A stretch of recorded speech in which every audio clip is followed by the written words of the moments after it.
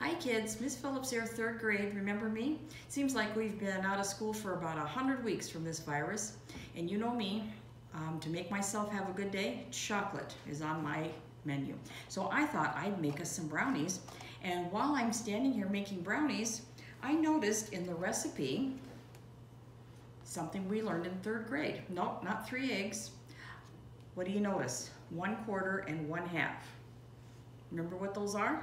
Those are fractions, and we learned about fractions in 3rd grade.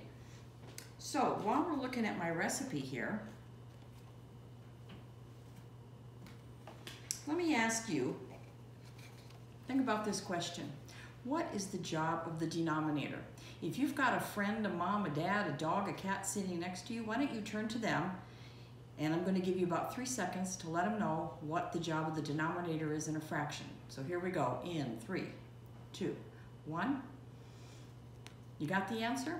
That's right, the denominator tells us how many total equal parts there are going to be. All right, think back, 3rd grade. What's the job of the numerator? The job of the numerator is, tell that person, cat, dog, mom, dad sitting next to you what the job of the numerator is in 3 seconds. And 3, 2, 1. The job of the numerator is to tell them how many parts we are going to count. Well, in my recipe, I need 1/2 cup of oil to put in for my brownies. So I measured it out and I put it in. I'm going to need 1/4 cup for my brownies. Now, I don't need a whole cup.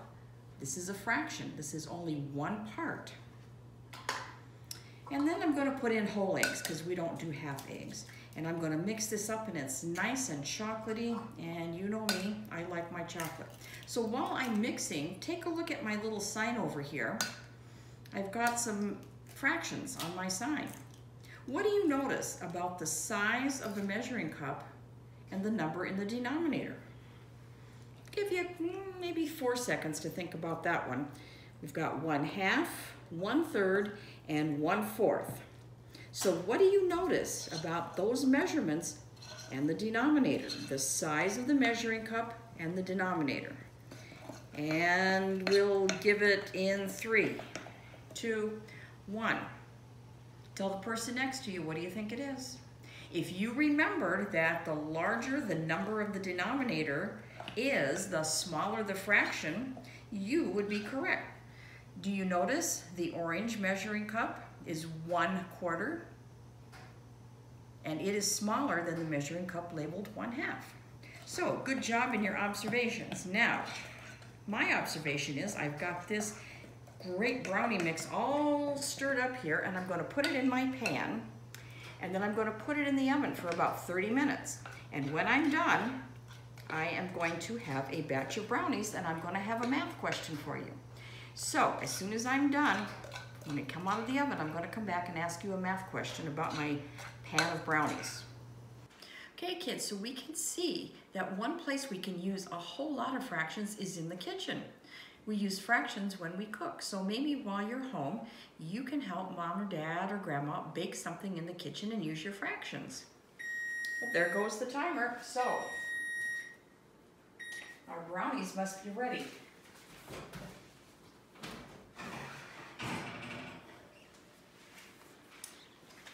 Boy, don't these look good.